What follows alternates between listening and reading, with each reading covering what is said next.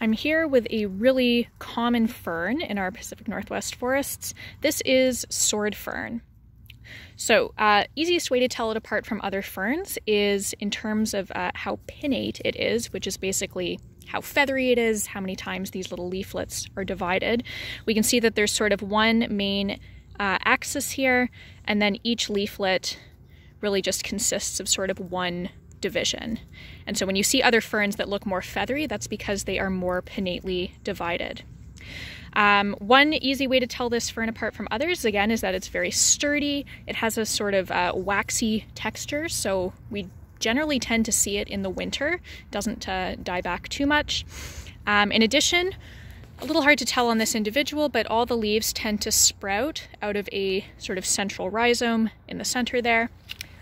And then finally, I think this is the easiest way to tell it apart from similar looking ferns like deer fern, is that these leaflets have a little thumb on them. So you can see this sort of little lobe close to the axis that points towards the end of this leaf. In addition, if we look closer at how the leaflets are attached to the stem, we can see that they're attached at a point. On deer fern, the entire leaf is attached to the stem, so we wouldn't see this sort of point attachment. It would just be fully attached to the axis there.